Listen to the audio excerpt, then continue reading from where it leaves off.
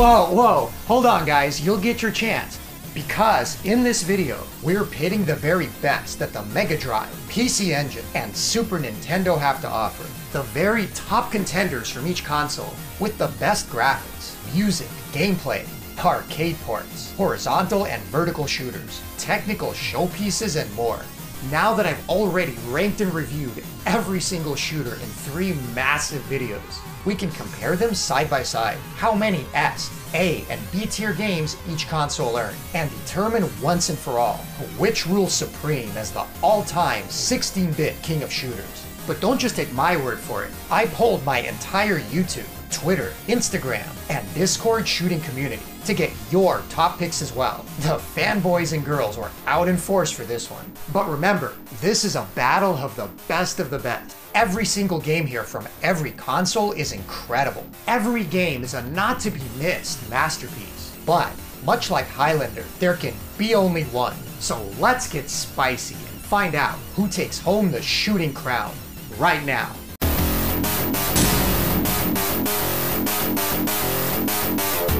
The Mega Drive has a ton of beautiful, impressive games like Musha, Eliminate Down, and Gyara's. But when it comes to the #1 choice to represent the console, there's one game that stands above the rest like no other: Thunder Force 4. Truly mind-blowing what Technosoft pulled off. Not just in terms of all the parallax and effects, or the vertical scrolling color-changing backdrops, but just the entire presentation, how huge bosses pass through and approach on screen. The visuals haven't aged a bit. It's the go-to shooter for Mega Drive fans to fawn over and flaunt. The PC Engine's claim to fame is none other than Lords of Thunder. Sure, Sapphire is technically amazing, but the digitized backdrops and enemies didn't age nearly as well, and it's not as interesting design-wise. Lords, on the other hand, oozes cool, with probably the best and most varied enemy and boss designs of the generation, next to the Parodius games. Every stage has behemoth-style enemies, constant changes in scenery, parallax and effects, and never grows stale. It may not be as technically impressive as Thunder Force 4, I mean really, what 16-bit shooter is, but it trumps it in art design and creativity. There really was nothing like it at the time, with the original Thunder Force duo of programmers opting for a fantasy theme and giving them incredible flexibility to make a gorgeous game that stood out from the crowd. The Sega CD did get a port, and while close, it's not quite as colorful and is missing graphical nuance and effects of the PC Engine original, which you can see in the head-to-head comparison I did in a previous video. So Lords of Thunder on PC Engine gets the nod as the most stylistically impressive of the bunch. Was it really going to be any other game but Axelay for the Super Nintendo? What Konami pulled off with the vertical stages was astounding, especially the fire stage and its multi-segmented fire demon boss. Something many of us, including myself, originally mistook for Mode 7 was actually programmed from scratch by Konami, and what an effect, at least for its time. But it's not just the technical prowess here, but the entire game. The opening cloud stage and floating islands is almost Final Fantasy-like in its design, and a beautiful way to kick off the game. Screen-filling bosses and cool enemy designs. No, it's not as wild as Lords of Thunder, nor do the vertical stages approach the insanity of Thunder Force 4, but the combination of these never-before-seen vertical stages and great overall art design make it the obvious choice here, despite many other beautiful games on the system, like Poppin' Twinbee, because Axelay is the one game any Nintendo fan remembers most for its visuals. And the winner is... Really, was there ever any doubt? Nothing, but nothing trumps the overall presentation of Thunder Force 4, not the incredible fantasy art and enemies of lords, nor the uniqueness of Axelay stages. Thunder Force 4 is just a visual tour de force, in every sense of the word. There's a ton of amazing, gorgeous games on every console, but there's only one that stands above the rest in graphical flair, and that, my friends, is Thunder Force 4. But what did you, the viewers, pick? No surprise, really. It's unanimous. Thunder Force 4 takes the undisputed spot in the best 16-bit graphics category.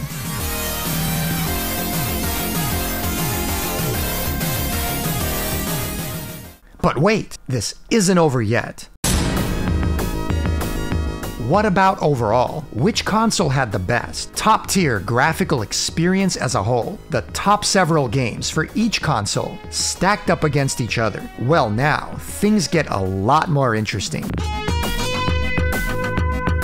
Mega Drive kicks it off with, of course, Thunder Force 4, but also Thunder Force 3, another fantastic looking game with some killer effects. And not far behind is Compile's Musha, one of the most impressive looking vertical shooters of the era, especially given its early release in 1990. And a game you'll most certainly be seeing again in this video. Lords of Thunder is here too, as is one of my favorites, Gaiaris, featuring some screen-filling memorable bosses. But it gets even better with Battlemania 2, probably my second favorite looking game on the console, that's as unique as it gets in presentation and creativity. Not just oozing cool, but wackiness. And don't forget Eliminate Down, probably rounding out my top 3 lookers on the console, and one of the most unknown and underrated shooters of the generation. Ranger X is a hybrid shooter and phenomenal game that's about as impressive technically as the best on the console. And once you include CD games like Barry Arm and its fantastic pixel art, Soulstar on Sega CD, a tech demo if there ever was one, and ultra-impressive 32X games like Space Harrier and Afterburner looking near identical to the arcade, you've got a console chock full of incredible-looking shooters, and a serious contender for the crown.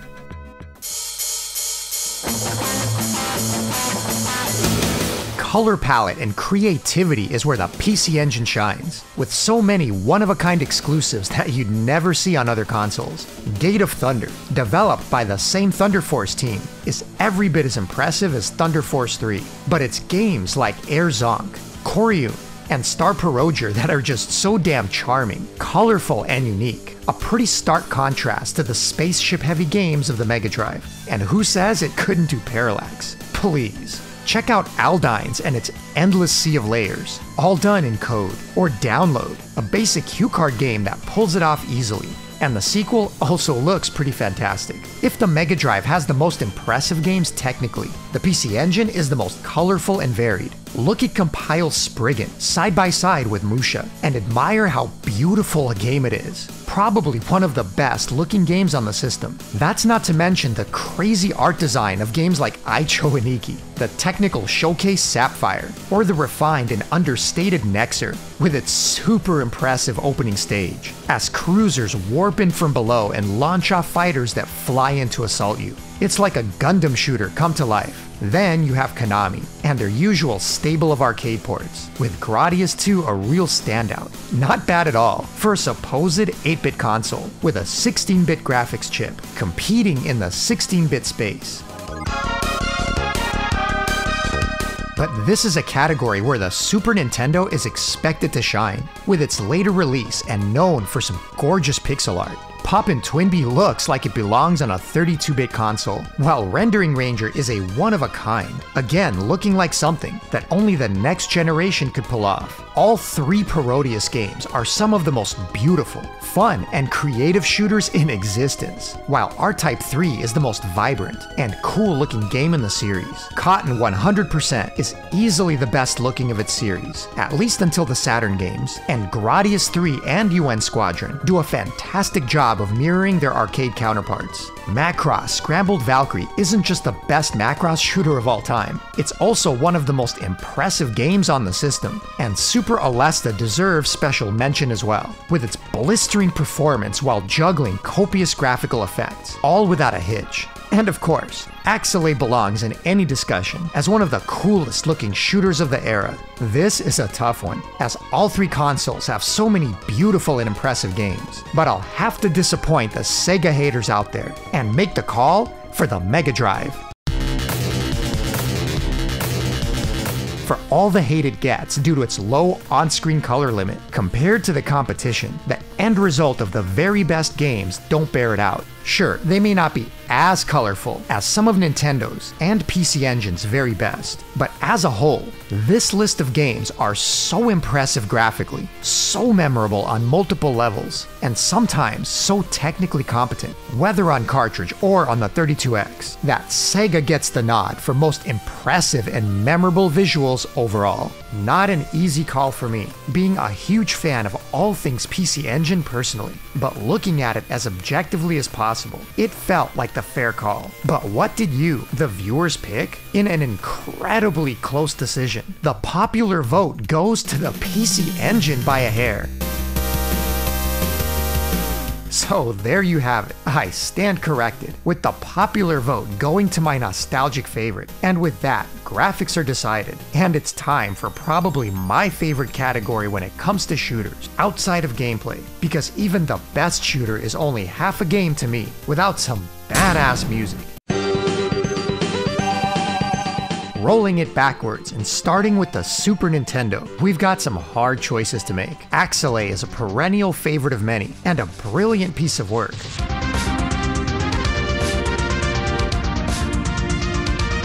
UN Squadron and its whiny guitar tracks are incredibly unique, and the tunes just stay with you.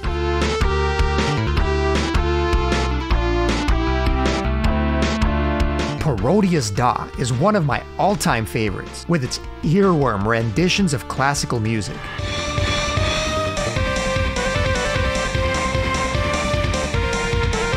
And Super Alesta is a jazz lover's heaven.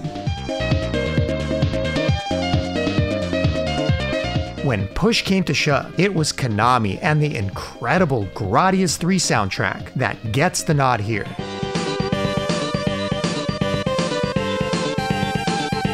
In my opinion, it's the best mainline Gradius soundtrack in existence.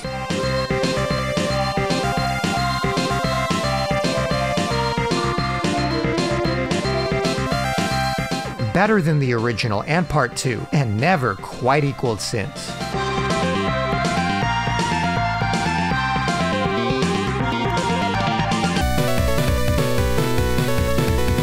Next up, the PC Engine, a console that I literally couldn't decide which game to choose because of how good so many of them are. Lords of Thunder seemed like the natural and popular choice, but Sega also had a port with a very cool remixed soundtrack, so that kind of makes it a wash. Gate of Thunder would have been another killer option, giving the Thunder Force series a run for their money.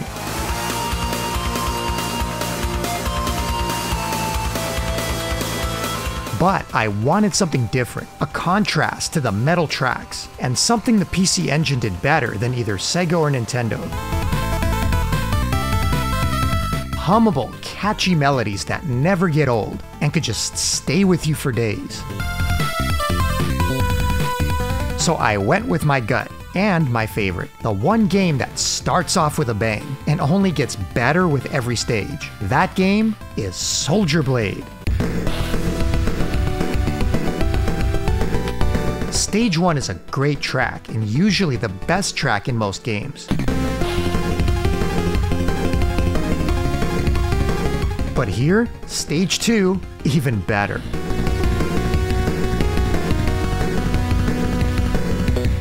Then comes Stage 3, and rocks out with an even better tune.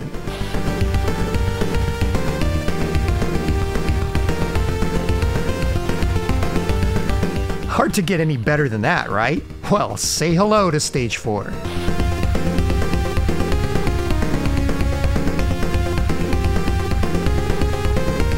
Now I can't wait for Stage 5.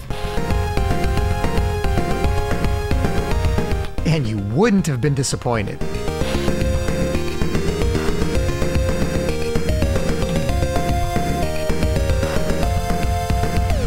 Stage 6 is another good one. leading right up to the final boss.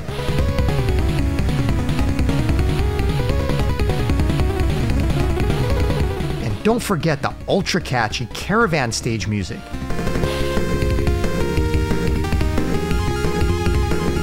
Something that'll be ingrained in your mind after hours of playing for score. So yes, Soldier Blade is my pick, because of how consistently good it is, from start to finish, with chiptunes that I'll never tire of.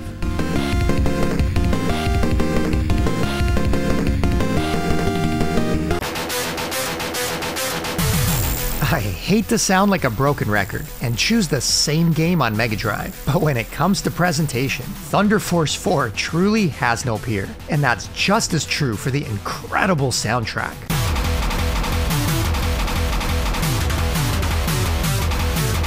Maybe even more so than the graphics. Not only are the metal tracks, like the intro and Metal Squad, some of the most blood-pumping chiptunes ever made,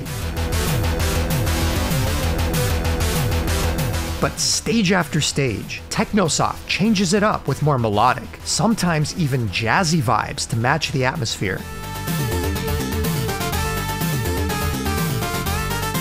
Fighting Back is one of my favorite tracks in the game.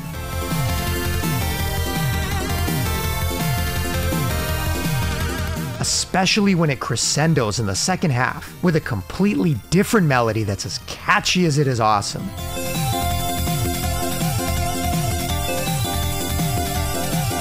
I could mention plenty of other great music on the Mega Drive, whether it be Musha,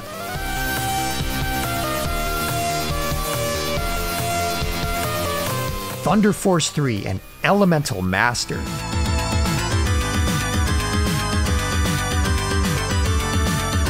The list goes on, but it'd be superfluous. The other games in this contest all have god-tier music.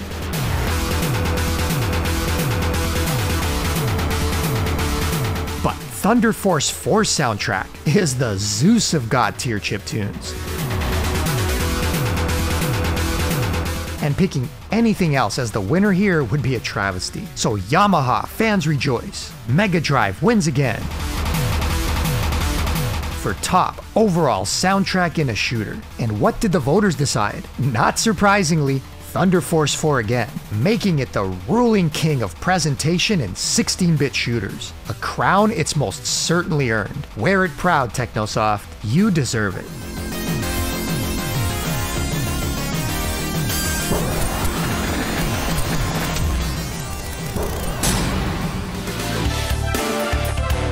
But when it comes to best overall console music, as like I said earlier, the PC Engine game choice was incredibly hard, because it's just an endless sea of incredible music.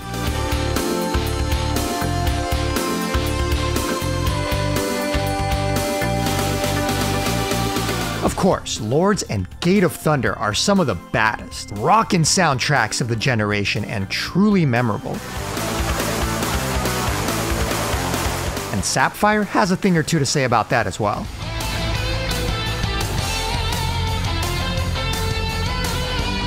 All 4 Caravan Soldier games, culminating with Soldier Blade, have absolutely phenomenal soundtracks that are some of my all-time favorites.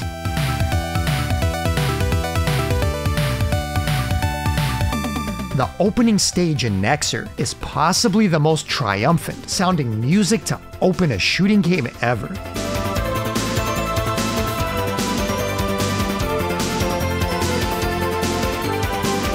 And it continues its brilliance from there on out. Salamander is my all-time favorite Konami soundtrack. Even more so than Gradius 3.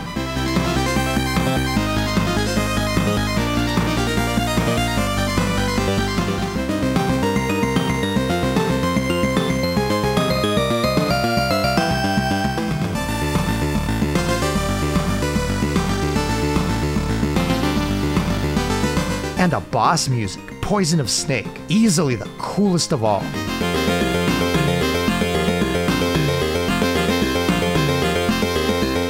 The original R-Type, still a classic. Air Zonk is known for its catchy chiptunes.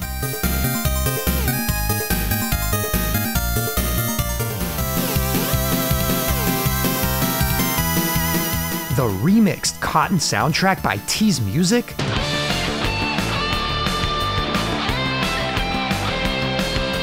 Absolutely legendary.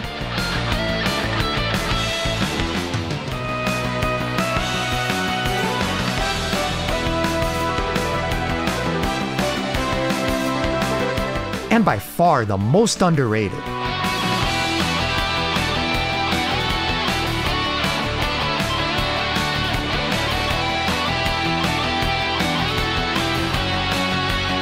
But it's really the tip of the iceberg, and the more I looked, the more I came up with even more games. From Download's great chiptunes, to Ray Zanber's brilliant CD tracks.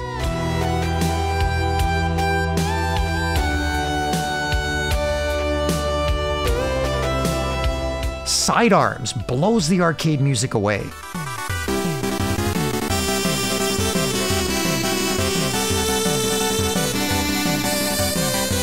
And Tatsujin, dare I say, it's so melodic and better than arcade as well.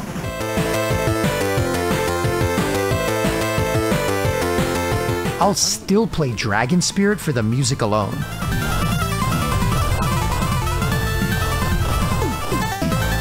And I personally have a huge nostalgia for Blazing Lasers and its early use of bass.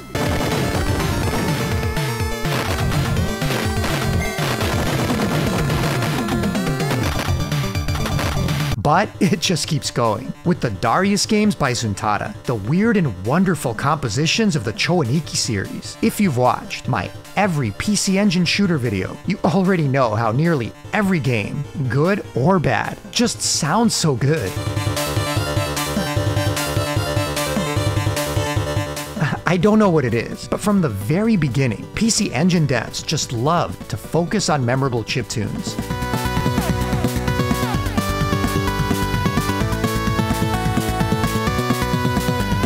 Even the bad games not really worth playing have good music.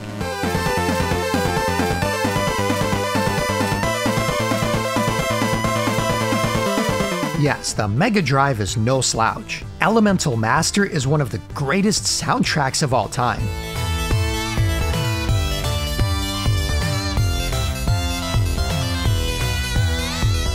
Battlemania 2 has crazy cool music.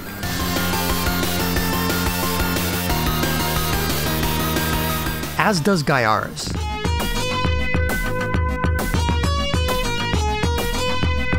And Zeroing, huh, come on, awesome.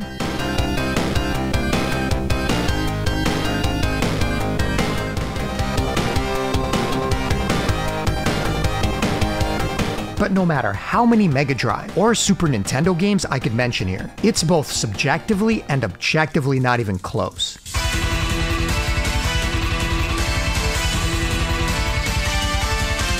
The PC Engine has over 100 shooters in total, and nearly all of them have good to great music. Its library of CD games dwarfs the Mega Drive.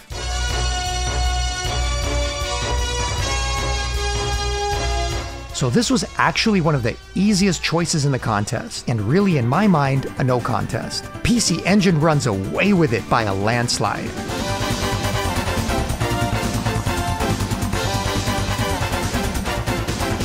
If you love music and shooters, or chiptunes period, let alone the brilliance of the early CD games, and haven't explored the PC Engine, you're missing out. The soundtracks on this console, HuCard and CD, are to die for.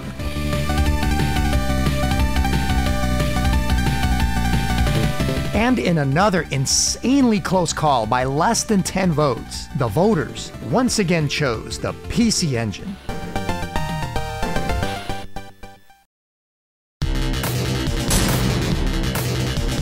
Amazing graphics and killer music can sure make an average game into a great one. But which games, taken on gameplay and mechanics alone, are just so dang fun that even without their presentation would still keep you coming back. And this category is a deep one. We're looking at responsive and intuitive ship control, well-designed enemy patterns and variety, expertly balanced gameplay, a good scoring system and hard modes for replay value, unique and well-implemented mechanics that make a game interesting, overall performance, and just all-out fun and replayability. And on the Mega Drive, the popular favorite has got to be Musha.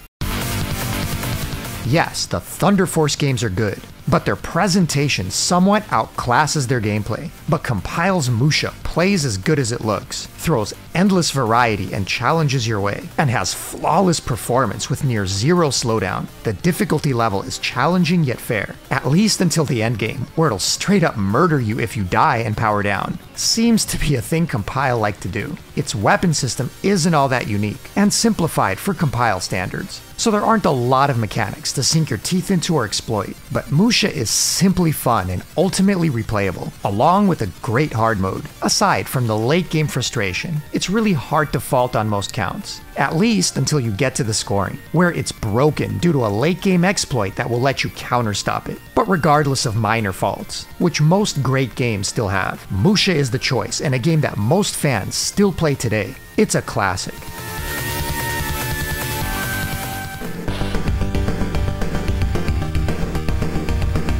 Soldier Blade is what I call Hudson's Musha, and my most replayed game on the PC Engine, next to Lords of Thunder, refined to perfection and controls like a dream, letting you zip around the screen at max speed killing enemies, dodging like a pro, and unleashing your special attacks constantly as you cycle through weapons. Unlike Musha, Soldier Blade has a fantastic weapon system with gameplay nuance, as you hold 3 colors at once, which defines your weapon type. Using your special eats up the next color, shifting your weapon and creating a constant dance of dropping them for damage when another enters the screen. It's fast, it's fluid, it's strategic, and it's addicting as hell. Your single option is implemented brilliantly, used for both damaging enemies and absorbing shots, a very necessary mechanic to mastering the game and cranking the DPS on bosses. The game is the perfect length, and stages constantly vary and never overstay their welcome. Enemy variety is awesome with tons of popcorn and large enemies alike, and the difficulty curve is perfect until the very end, with you respawning at death. Now it does get tough, but almost never, ever frustrating. No matter how many times I beat it, I just can't stop playing it. Especially the fantastic hard mode, with added suicide bullets making it a heck of a lot of fun. It also has a broken scoring system just like Musha, allowing you to exploit it for score and lives. However, unlike Musha, you don't really play the main game for score, because the star of the show is the 2 and 5 minute caravan modes, some of the best ever produced, with so much depth and nuance that you could spend over 100 hours practicing and still not come close enough to maxing them out. So Soldier Blade is a near perfect main campaign, supported by a dedicated scoring mode that just blows near all other 16-bit shooters out of the water. Look, I love Musha, you know I do, but Soldier Blade, taken on straight gameplay and scoring overall, is greater than Musha.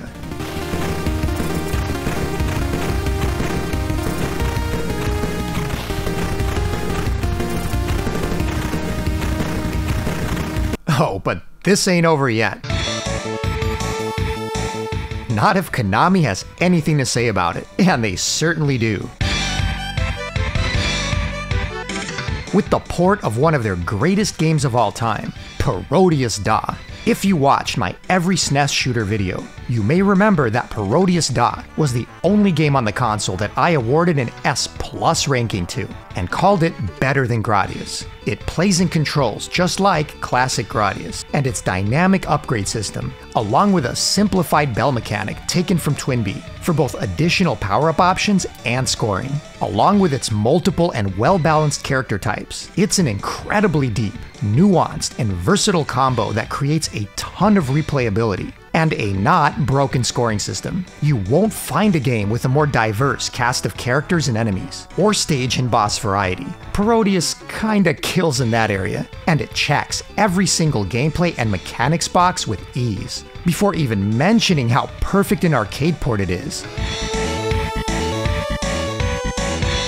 Now that's not to say that the early Gradius formula was flawless. Gradius syndrome is in full force here, with a challenging rank system, and some points in the game that are nearly unrecoverable after death. And this is one long game. 11 stages if you count the bathhouse, along with an extra Omake score attack stage. That's awesome as well. So there's a ton of content, and it's by far the most challenging and deep of the 3 games on display. I absolutely love Parodius Da, and it's my favorite nostalgic shooter Konami's ever produced.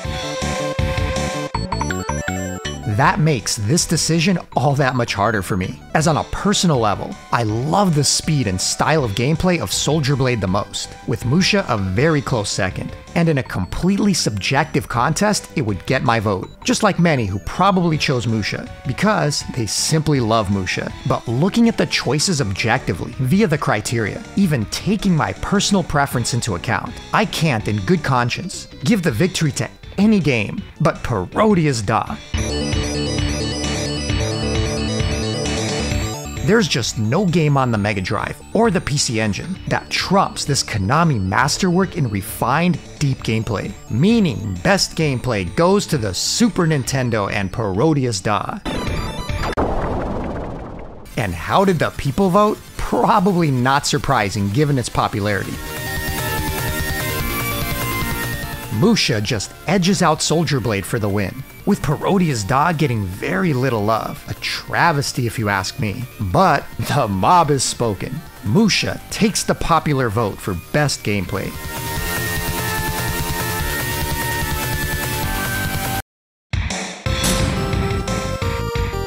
Speaking of great arcade ports, the Super Nintendo didn't just have Parodius Da, but also had the sequel Gokujo Parodius. Though unlike Da, it had to tone down the visuals to remain playable, and still has some noticeable performance issues when things get busy. And while Gradius 3 is certainly a better way to play than the arcade original, I have to go with Da as the top pick on the SNES. Aside from the gameplay, which I just covered already, the graphics are nearly arcade identical, and it even has the extra stages. Parodius Da is really one of the greatest 16-bit arcade ports of all time, and the pick again for Nintendo.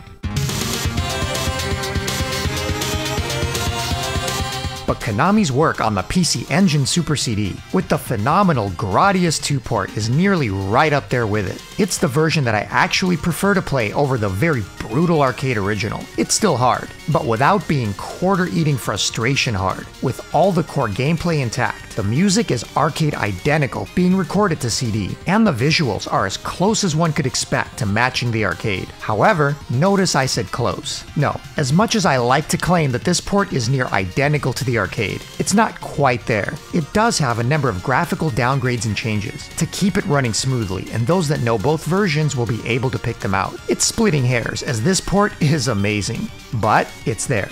Just like Da, it also has an exclusive stage added. So if you're more a fan of Gradius 2 than you are of Parodius Da, this will be your choice. It's so close to arcade, it's scary. But it's not as close to arcade as Parodius Da. And my personal take is that Da is an even deeper, more varied game with extra scoring longevity and replay value. I'll play them both endlessly, but the nod for the better port still goes to Da over Gradius 2. And finally we have Sega, king of Toaplan ports galore. They got snubbed by Konami, but rescued by Toaplan. Whether the infamous Zero Wing, Hellfire, Twin Cobra, Fire Shark, and Truxton, even the super impressive Grindstormer, they all had their pros and cons. But it's the one port, surprisingly done by an outside party, that takes the original game to the next level, and then some. And that's Slap Fight MD. Not only does it do a great job of replicating the gameplay and copying the look and sound of the arcade original, but improves upon it by adding a completely new special mode, which is like an entire second game in and of itself. All new graphics, all new bonuses and secrets to find that make this game so addicting to loop for score. And to top it off, the new music was done by legendary composer Yuzo Koshiro, and the results are some of the most stunning music on the system. As an arcade port, it's completely without grievance and as good as it gets. But is it the better game overall when you have multiple games that are near flawless ports, all fantastic in their own right? You're forced to consider which is the actual best game overall, the best game as a game and not just the port quality. And in this case, my choice is still going to be Parodia's Dog. One of my top 10 favorite shooters of all time, and it being a near flawless port on the SNES, gives it the win in my book. However, the people love Gradius, or maybe the people love PC Engine. Either way, Gradius 2 gets the popular vote for best arcade port, and with how good a game and port it is, it's hard to argue.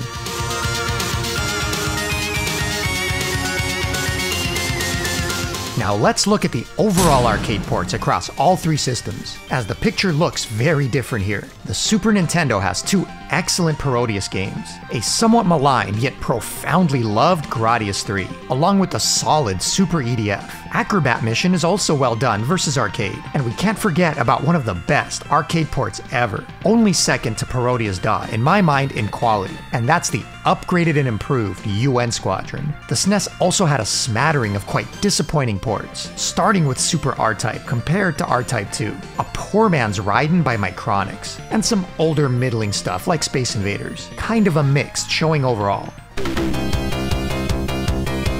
The Mega Drive blows the SNES out of the water here, in terms of overall quantity and quality of arcade ports, even without Konami. All the Toaplan ports I mentioned earlier, all several of them being done by Toaplan themselves, but it doesn't nearly end there. Sega's Raiden port is excellent, even if a bit dull in the visuals. Atomic Runner is second to only Slapfight MD in being the most impressive conversion on the system, above and beyond the arcade original. And a game I gave an S ranking to in my review, you have Airbuster, aka Aeroblasters, one of my favorite early 16-bit shooters, and a gorgeous looking and sounding port. The Darius games, especially Darius Extra as a recent game, is some insane work with a touch of M2, only not counted in the previous contest, since it wouldn't be fair to count a recent release individually. Vapor Trail is a good one too.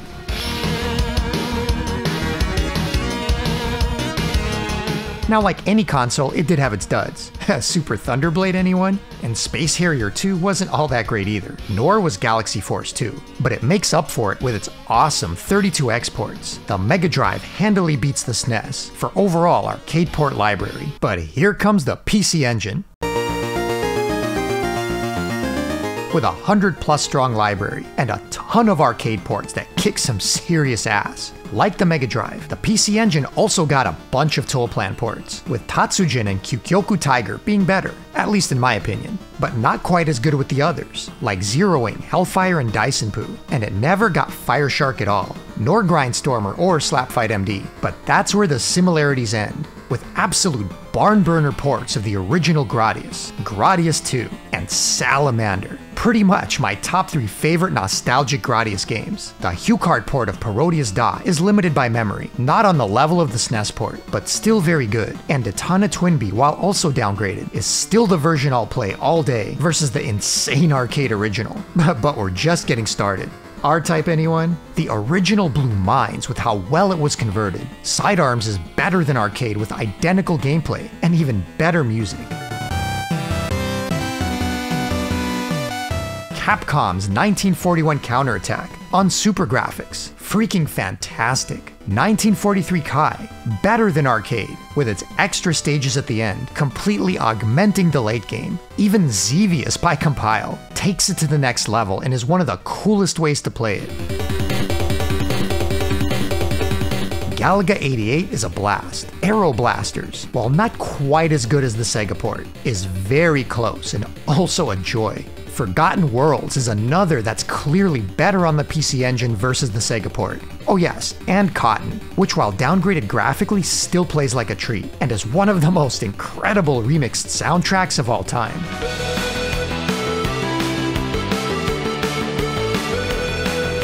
Then you've got a grip more HuCard games, like Irem's Mr. Heli and Image Fight, the endlessly fun Dragon Spirit and Dragon Saber, with wonderful chiptunes. And or Dyne, one of the first early shoot-em-ups to hit the system. The Darius games, of course, both the original and Part 2. Raiden and Super Raiden are arguably on the level, or at least close to the Mega Drive port, though I still give Sega the nod there. But Space Harrier and Thunderblade are actually better on the PC Engine than they are on the Mega Drive, at least the cartridge versions, obviously not the 32X. But I haven't even named them all, as it would just go on forever. Just watch my every PC Engine shooter video. It's endless. The only real duds of the lot is the terrible Saint Dragon, and maybe a boring Space Invaders release. As awesome as the Mega Drive library was, once I listed them all out and ranked them up, the winner was clear. The PC Engine doesn't mess around when it comes to shooters, and the arcade ports were no exception. Winner for overall best arcade ports is Hudson's PC Engine. And the community agreed by a considerable margin, voting for the PC Engine as the arcade port champion. Now, things get more difficult and spicy, as instead of ranking a specific aspect of a game, we're looking at best overall, and we start with the best vertical shooter and 3 top-tier games. Each deserve a spot at the top of their respective consoles, kicking it off with the Super Nintendo and Super Alesta. The game Compile used to show the industry how it's done. Zero slowdown, ultra-fast gameplay while pushing some very nice graphics, color, and effects, in a way that made all other devs hide in shame. There's no other SNES shooter that plays this good while looking this good at the same time. Is it the best looking of the 3 contenders? No. I'd give that to Musha, which is a visual tour de force. Is it the best in music? I'd give that to Soldier Blade, and its incredibly peppy and addictive tunes that never get old. I find Super Alesta music to be incredibly well done, but also a bit too atmospheric and laid back for my personal taste. Though the sound effects are great and super nostalgic, with plenty of bass and great callbacks to their older games like Blazing Lasers.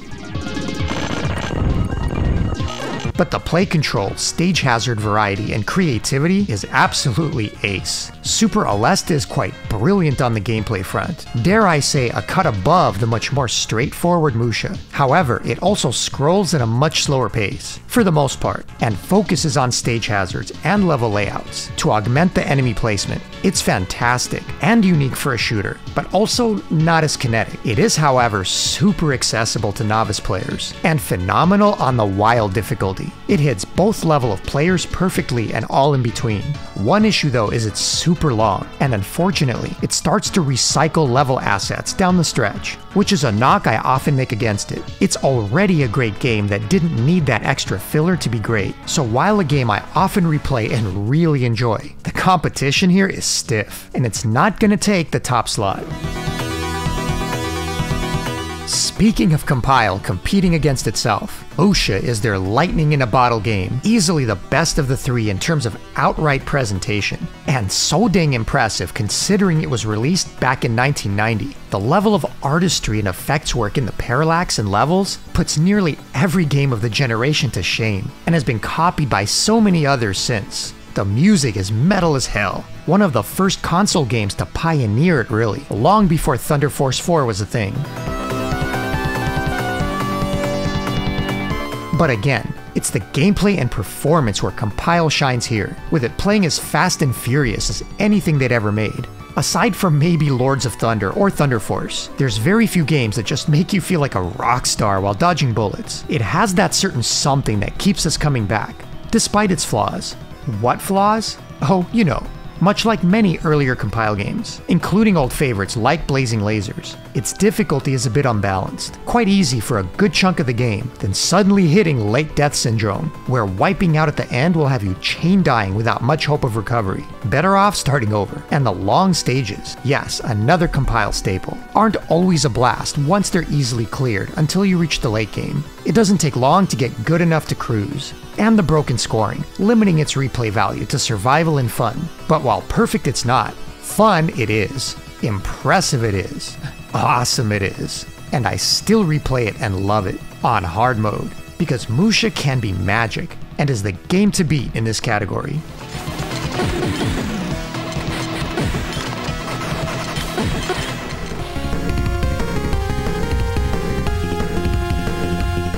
So, can Soldier Blade beat it? That depends. Soldier Blade looks excellent, especially for a HuCard game, but it can't go toe-to-toe with Musha in visual presentation. No, Musha is exceptional for 1990. Soldier Blade does have incredible stage variety though, and never gets repetitive or dull, with constantly cycling enemy types and creativity through levels, just without the extra graphical flash of Musha. Conversely, the music just absolutely owns, with some of the catchiest damn chiptunes of the generation.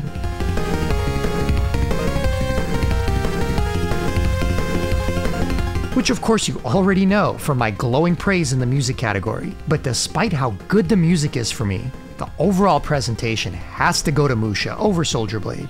Now gameplay is another story, because Soldier Blade is better than Compile. That's right, I said it. Soldier Blade is the refined culmination of all Compile did so well, honed to perfection and improved. And you know this from my award to Soldier Blade in the best gameplay category over Musha earlier. It's that tight, that focused, and just that fun. Dodging bullets and speed-killing enemies never felt so good.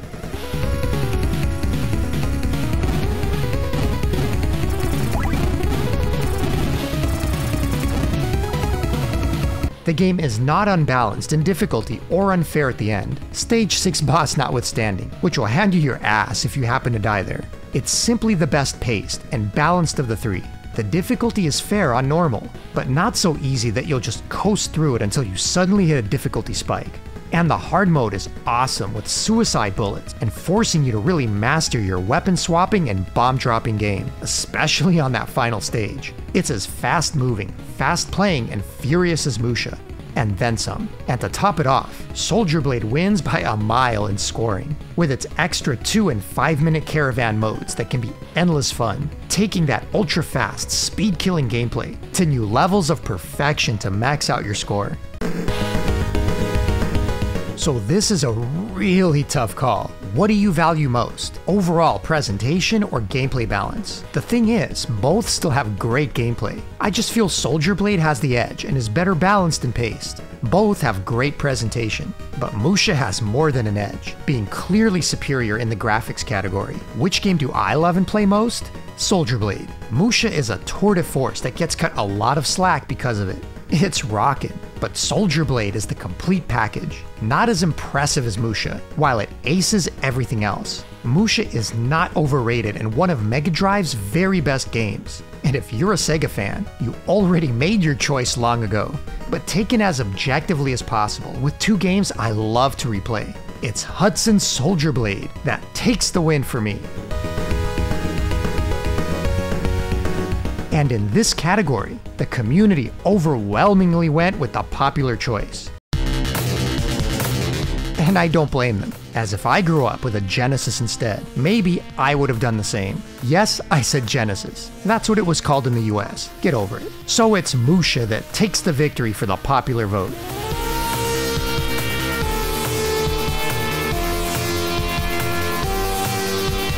But which console rules supreme as the vertical king overall? The Mega Drive mostly has some excellent Toaplan ports, with Truxton, Fire Shark, Twin Cobra, and Grindstormer. It's also the king of ground-based shooters, as I'm a huge fan of Elemental Master, Undeadline, and Twinkletail. Oh, and Slap Fight MD, which was a serious contender for Best Arcade Port, along with an excellent Raiden port and Vapor Trail. But you know, that's about it. Those are all the top tier or close vertical shooters on the console. The PC Engine also has Tatsujin and Q-Tiger, arguably both equal or better ports. Though again, I'd absolutely give the overall nod to Sega on the Toaplan front. And the PC Engine port of Raiden is no slouch, even if I give the nod to Sega there too. But that's where it ends. Because the PC Engine only gets started from there. You've got Blazing Lasers, the Compile game that literally kicked off the 16-bit vertical shooter revolution. Or how about Compile's Spriggan, a game so beautiful it even looks better than Musha side by side, and a great game in its own right. All four Soldier games, Super, Final, Soldier Blade, and Star Paroger, all fantastic. Even better, the PC Engine had Nexer, a game so good and refined that I nearly picked it over Soldier Blade as my choice for best vertical shooter.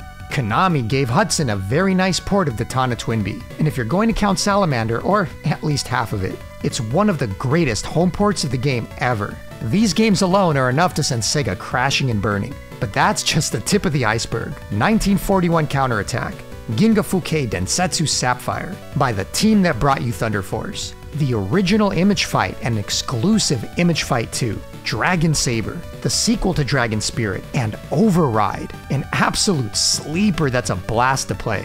And really, I have to stop because I can still keep going for a while. Yes, that's how deep the PC Engine library of excellent and above vertical shooters goes.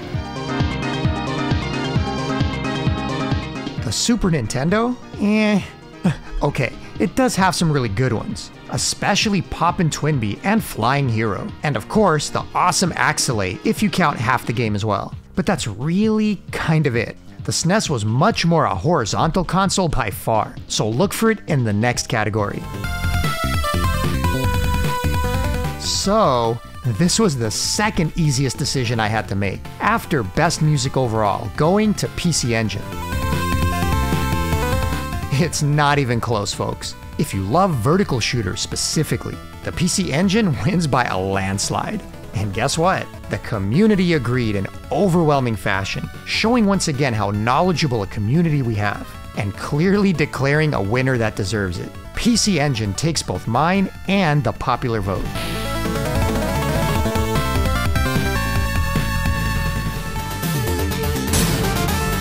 Could there be a bigger elephant in the room? There really is no other choice to represent besides Thunder Force 4. Yes, there are many out there that prefer the streamlined and more accessible gameplay of 3, and I'd say in terms of mechanics, great games like Gaiaris and Eliminate Down are as good or better, but you really can't argue with the awesome that is Thunder Force 4. It's still an insanely fun and replayable game, challenging as well, 100% unforgettable, with a presentation unmatched in the generation, obvious by its win in both graphics and music categories. So no need to beat around the bush with this one. The Mega Drive has a ton of great side-scrollers, but Thunder Force 4 is the king of the hill. Standing up to Thunder Force 4 is the original Thunder Force Duos game on PC Engine. Gate of Thunder, baby.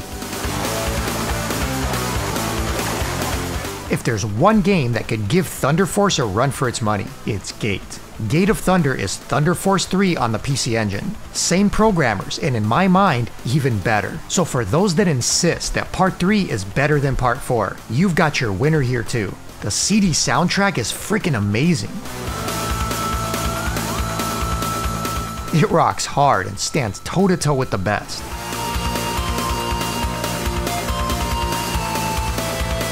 The graphics are really well done and on the level of Thunder Force 3, with a killer intro to get you properly hyped. The performance is completely flawless, without a hint of slowdown to be had, unlike Thunder Force 4's buckling under the load of its graphical magnificence. And the gameplay mechanics are vintage Thunder Force, slightly tougher than Part 3 but nowhere near the difficulty of 4.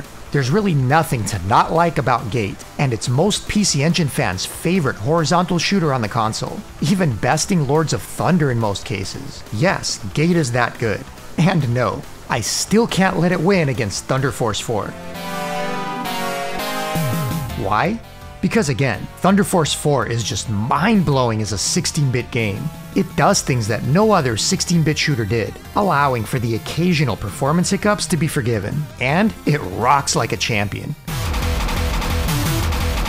Even inferior to Gate of Thunder in some respects, but overall it's still unbeatable in my opinion. And if you're not one of the crowd that just doesn't like or hates on Part 4, you'll likely agree.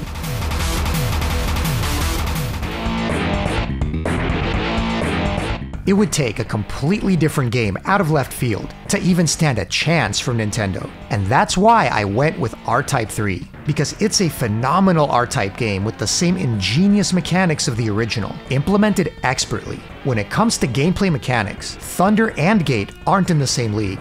The interplay of the Force Pod and mastering its use is one of the most challenging and satisfying aspects in the history of shooting, and R-Type 3 is a top 3 R-Type game. It looks fantastic with bold colors and great use of the hardware, and the music, while not amazing across the board like the previous two games, is still quite good. problem with R-Type 3 is that it wins the battle of mechanics, but loses the war of gameplay. At least for the average Joe. Because R-Type 3 is hard as hell. Irem is Irem, except no substitutes. It'll turn off anyone but the most expert of players from stage 4 onward, requiring tons of memorization and replay, and you either love it or hate it, but pick up and play is the last word you'd use to describe it. Given how good, yet how niche that makes it in terms of gameplay, and that it doesn't hit the graphical heights of Thunder Force 4, nor the musical heights of either. It's a phenomenal game that's just not quite capable of dethroning the king. And king it is. Thunder Force 4 is insanity in a cartridge, and still the king of 16-bit horizontal shooters. But is the Mega Drive the overall king of horizontal shooters? It very well might be. Guaranteed the PC Engine isn't running away with this one, as both the Mega Drive and SNES were both horizontal heavies. Aside from 3 Thunder Force games, Sega had some of the best of the generation. Of the 12 games that I ranked as S tier in the Mega Drive video, 8 of them were horizontal. If Gaiaris wasn't number 1, it sure was in the running. As was Eliminate Down, one of my top 3 favorites on the console, and incredibly underappreciated. Both Battlemania, aka troubleshooter games, were super fun, but the second game is downright amazing. One of the best looking, sounding, and unique games on any of the consoles. There was nothing else quite like it. Atomic Runner was just a hair away from being my choice as the top arcade port on the console, better than Arcade. Airbuster is the slightly superior version over the PC Engine port, done by Kaneko themselves, and just a hair away from S tier itself. Biohazard Battle is one of the coolest, B-movie style shooters with a super bassy soundtrack, and one of the best bestiaries in a shooter. Galay Lancer, another fan favorite, with great music and incredibly accessible. Gainug, by the makers of Chooniki, only it's even better, if not as weird and ridiculous. Toaplan ported both Hellfire and Zero Wing, both the superior ports done by Toaplan themselves. Now, Sega didn't have many cute-em-ups. I guess they were too cool for that. But KO Flying Squadron on CD was one of the best. Sega even had Lords of Thunder. Even if it's not as good as the original, it's still a solid port. Even Steel Empire is memorable, and one of the best and fun beginner shoot-em-ups around. That's not even counting the later fan and M2 port of Darius Extra, nor the brilliant Ranger X, something you'd expect from a company like Treasure themselves. I don't know if it counts as horizontal, but I'll tell you it's fantastic. Where Sega lacked on the vertical front, they made up for it twofold in the other plane. Sega is absolutely the console to beat here, and I'm not sure it can be. The Super Nintendo was another horizontal powerhouse, with most of their top games there. Axelay is kind of both. But we have R-Type 3, Gradius 3, and UN Squadron. 3 amazing games. Then, not 1 or 2, but 3 Parodius games. All phenomenal, one even a console exclusive. Macross Scrambled Valkyrie is hands down the best Macross shooter ever released on any console, and one of the best games on the system. Cotton 100% is easy but beautiful. And Super EDF is underrated as well. Biometal is known among fans as one of the very best the SNES had to offer. If you simply took the percentage of Super Nintendo horizontal shooters, quality versus quantity, not another single console could touch it. But despite how awesome of a lineup this is, it's just not enough to overturn the much larger, equally killer lineup that Sega had to offer.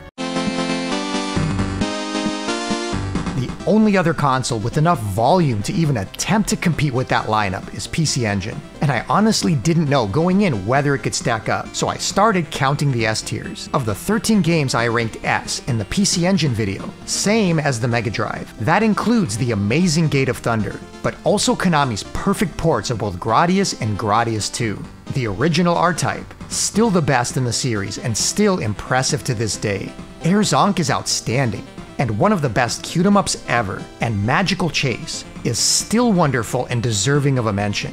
Dare I say that if I absolutely had to choose between the 8 S tiers on the Mega Drive and the 8 on the PC Engine, wow, that's hard. Mega Drive has the best exclusives, while PC Engine has by far the best arcade ports. I'd go with the PC Engine lineup by a hair. Let's call it even at 8 S tiers apiece. Can the rest of the PC Engine keep up? The Mega Drive has 12 A-tier games, and some really fantastic ones, versus 9 on the PC Engine. Advantage Sega. But check this out. Remember how the Super Nintendo has an incredible lineup, but just can't keep up with Sega in terms of sheer quantity? Well, now the tables turn.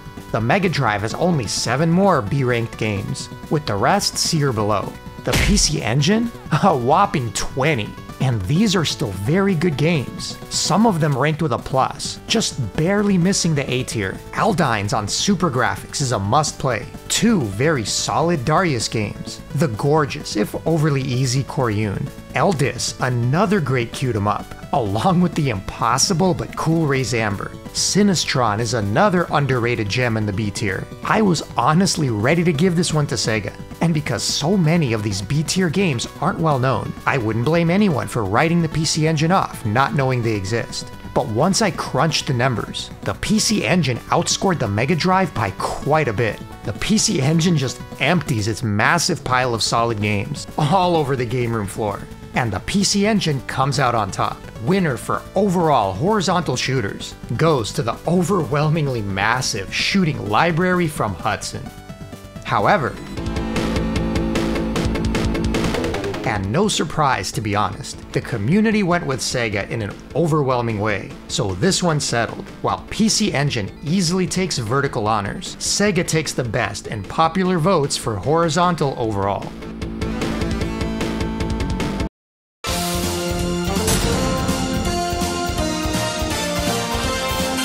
Now let's have a bit of fun and pick out the best Q-'em-ups. Sega didn't really have many, but it did have some excellent ones. Panorama Cotton is easily one of the most impressive, while Twinkle Tail is definitely the best top-down run-and-gun style Q-'em-up, and a guilty pleasure. Even Super Fantasy Zone is far and away the best version of the game, with probably the most impressive use of color on the console, and one I gave an A+ ranking to. But it's KO Flying Squadron that I chose to represent, being the very definition of a traditional Q-'em-up executed well. Beautiful graphics, and easily the most creative enemy and boss designs. A great CD soundtrack that matches the game and atmosphere perfectly.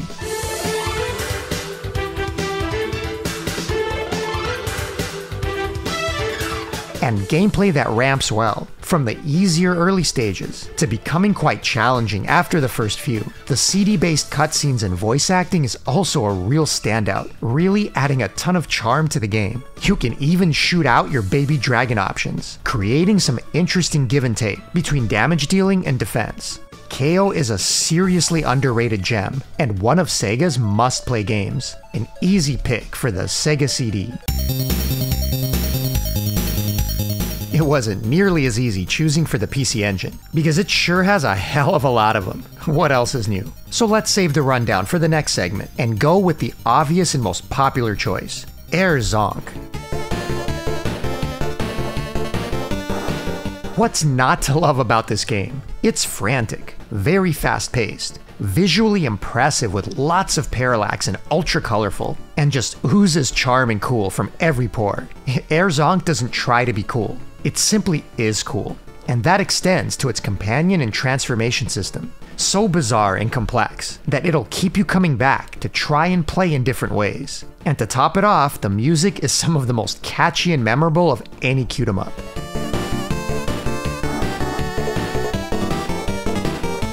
You can see why I gave this one an easy S rank in my video review. It's both approachable and beatable, but not overly easy and will take some practice. But it's just so dang fun and memorable. I personally place it a level above KO in this contest. Advantage PC Engine.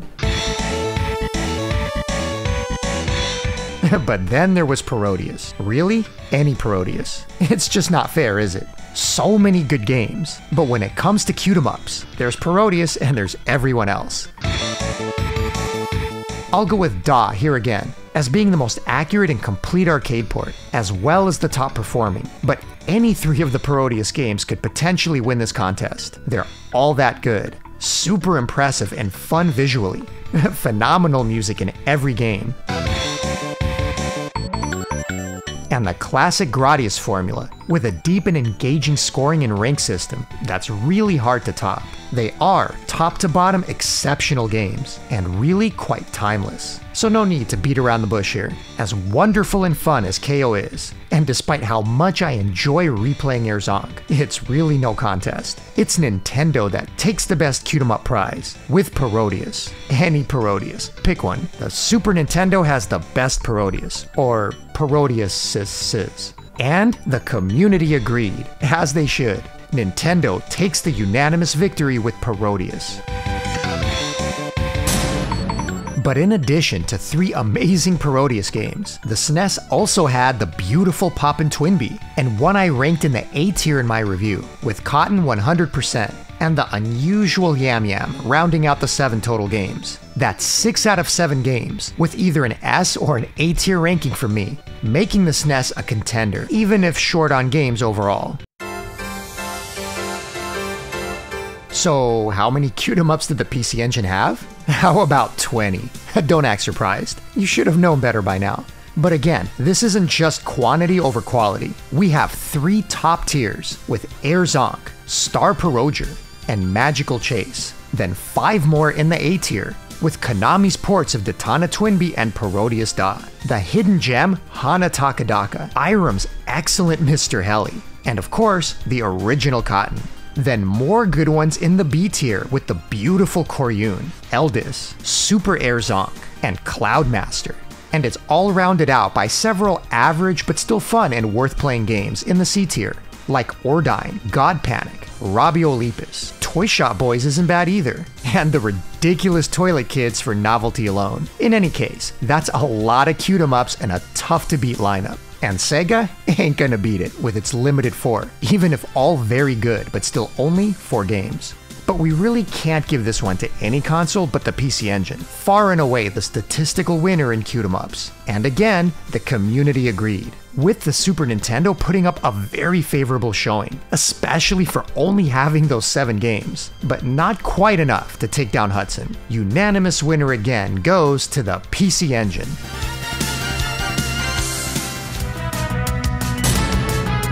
From the stunning vertical stages of Axelay and true 3D polygons of Star Fox, to the improbable scaling of Soulstar on the Sega CD, there was no shortage of impressive games that defied their hardware, so choosing the most impressive game per console was no easy task, except on the PC Engine.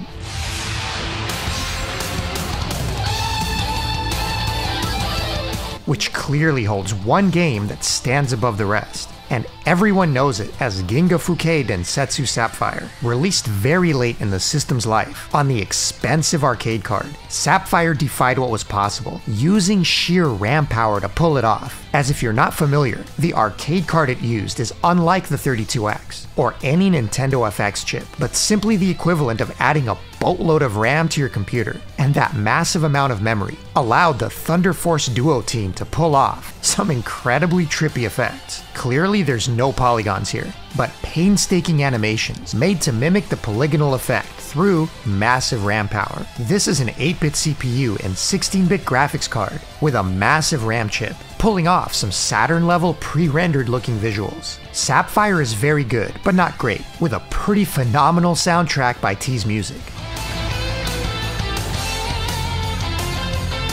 But there's no denying it's by far the most visually advanced game on the console, and an easy choice on the PC Engine.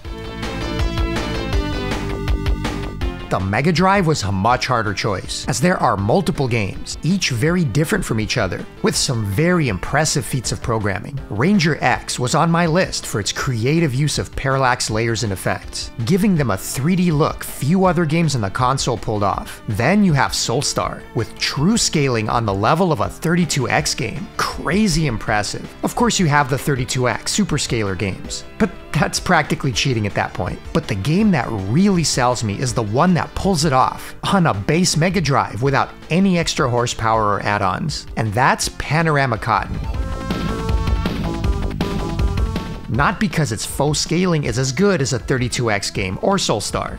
It isn't. It's the incredible way it's integrated into the game, and its level of imagination that sets it apart. Sunsoft took their concept to another level, with branching paths, multi-directional scrolling, Vertical, horizontal, changing directions throughout each stage, moving from one environment to another, flying out of buildings, through floors, and across ever-changing environments. It's not just about what you do, but how you do it, and Panorama is a perfect example. It's not just a single gimmick executed well, but the endless variety on tap as stages progress, something rarely seen in a 3D rail shooter of this type, all on a cartridge. It still impresses me to this day, and the reason I gave it an S tier rank in my review. An excellent choice for Sega.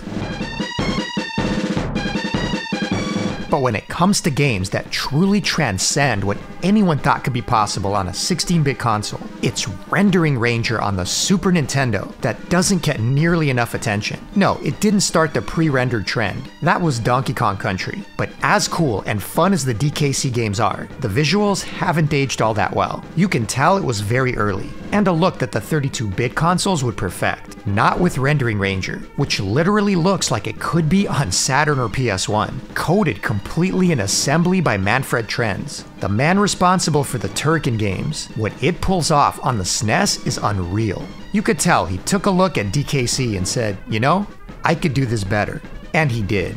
Zero slowdown and blistering performance, with much sharper visuals and fluid movement that defies expectations. Had someone shown me this back on release and told me it was a 32-bit game, I wouldn't have batted an eye. How did this mad genius pull off this kind of performance? While other games barely chugged along, it's all in the developer. Any console could have pulled off the most impressive games with the right programming. Rendering Ranger's almost the Killer Programming Award, and it goes to Manfred Trenz.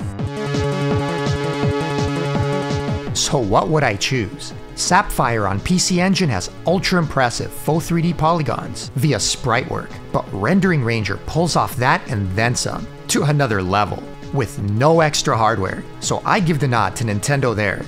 Panorama Cotton is completely different, so it's like comparing apples to oranges. But Panorama also has some very understandable frame rate and performance issues, given how much it's trying to do. But the Super Nintendo, the console most maligned for its slow CPU, pulls off an unimaginably impressive looking game, while throwing immense amounts of enemies on screen. It's simply a game that shouldn't have been possible on a SNES. Yet here it is. No FX chips like Star Fox. It may not be the best game overall of the three. In fact, I play it the least of the three. But in terms of technical wizardry, it's pretty much unmatched. And my choice for most technically impressive game of the generation. Winner Nintendo.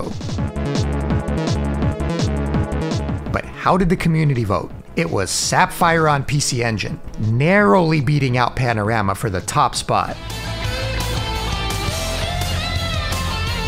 The people love Sapphire, and who am I to argue? Winner of the popular vote goes to the PC Engine.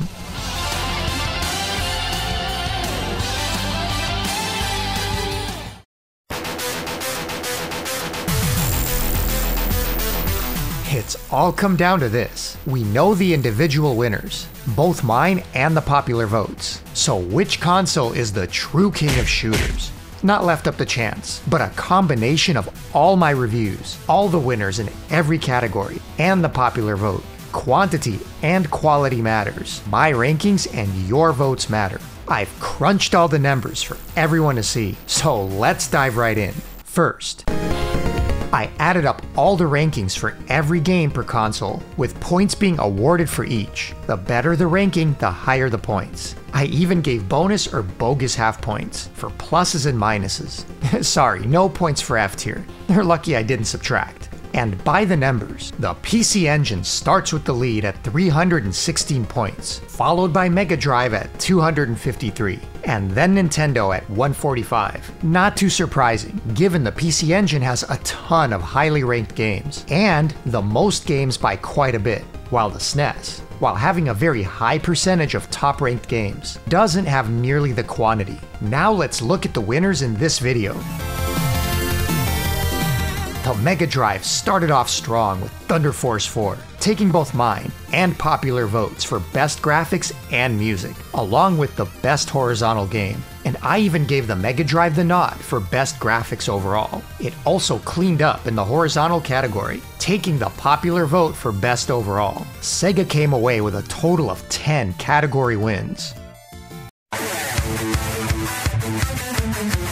The PC Engine was always gonna kick some ass here, easily picking up unanimous votes for the best vertical shooters and arcade ports overall, plus some surprising and close victories for the best graphics and music overall in the popular vote. Follow that up with victories in best Q-em-ups and technical showcase, and the PC Engine wrapped up 13 category wins, 3 more than the Mega Drive.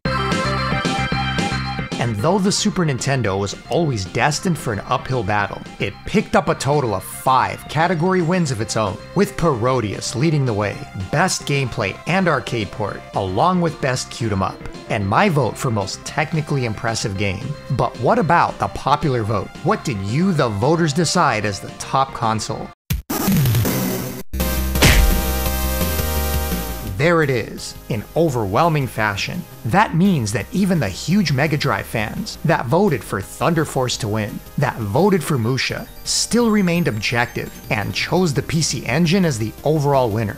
These are the votes of true shooting fans, not fanboys or fangirls of a console, but fans of all shooting games. Whatever console is their favorite, they still play all 3 and enjoy the heck out of them, because no true shooting fan would deny themselves the pleasure of playing these amazing games for a single console loyalty. We all have our favorites, but we also love them all. But do you know what else voted for PC Engine? The internet. That's right. I went and asked ChatGPT, one of our future AI overlords, to choose the top 16-bit shooting console, and though very diplomatic, pointing out how each had its strengths and weaknesses, and all worth playing, when forced for an answer, replied, "If I had to choose only one console with the strongest shmup library among the Mega Drive, Super Nintendo, and PC Engine, it would be the PC Engine.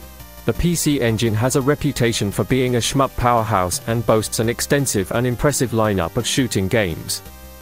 While the Mega Drive and Super Nintendo also had notable shoot-'em-up titles, the PC Engine's dedicated focus on the genre and its extensive catalog of high-quality shmups make it a standout choice for shoot-'em-up enthusiasts."